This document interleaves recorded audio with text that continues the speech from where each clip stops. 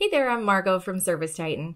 Today we're going to walk through the new features in our ST-53 release and how that's going to affect you as a technician on the mobile side. First feature is going to be under the History tab. For done and on hold appointments, you can now add photos and videos. This is a highly requested feature, so I know many of you will be happy to hear that this is now available. So if you forgot to add a photo and you already completed it, you can go and do that here.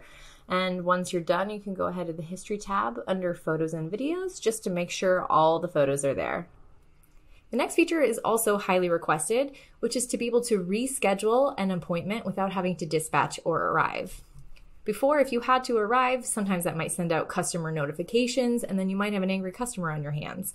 Now, as long as you have the permission, you can go ahead and click Reschedule, change it to the date it needs to be, and if you have arrival windows, you can add those as well, and close out. Once you confirm the date, you're good to go.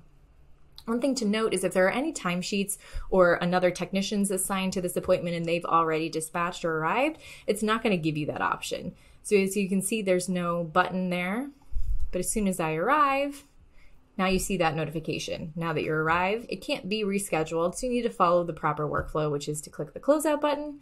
And as long as you have the permission, you can complete your appointment and schedule a new one for the date in question. The next feature has to do with the price book. As you can see, this bath category has a little blue question mark.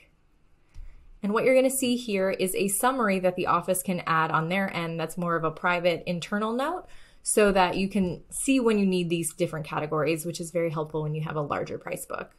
Thanks so much for watching. I hope you enjoyed these release notes. We're always looking for feedback, so if you want to fill out the survey in the comments, you're welcome to. We're hoping to make more trainings so that you can be up to date as possible on any release notes.